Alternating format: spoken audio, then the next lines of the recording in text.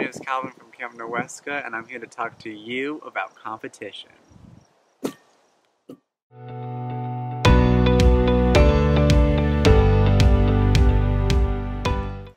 So this is the themed discussion activity for Olympics camp.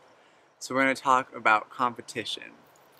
Competition can be both healthy and unhealthy, and it's important to recognize the difference between the two.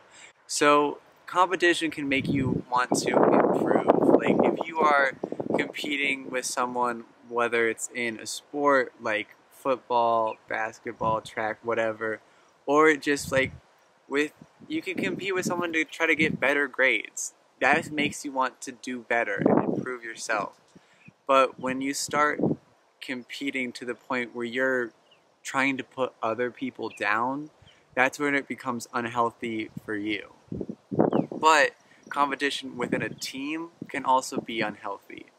If you try to be the best on the team and not share in like the glory of your wins, then you're tearing a team apart, and that can be detrimental to your team's ability to compete. So it's important to know that it's okay to compete, but it's not okay to use competition to put another person down. I'm going to read a couple of Bible verses about competition that tie into that. The first is 1 Corinthians chapter 9 verse 24. Do you not know that in a race all runners run, but only one receives the prize? So run that you may obtain it.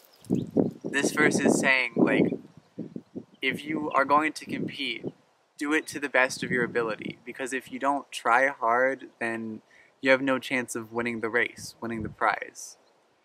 And the other one is 2 Timothy chapter 2 verse 5. An athlete is not crowned unless he competes according to the rules. So if you are going to compete in a competition, you have to follow the rules, because otherwise you're not really competing with other people. You're competing to see if you can break enough rules to win. And that's unhealthy. If you're going to be a part of a competition, follow the rules and do it to the best of your ability.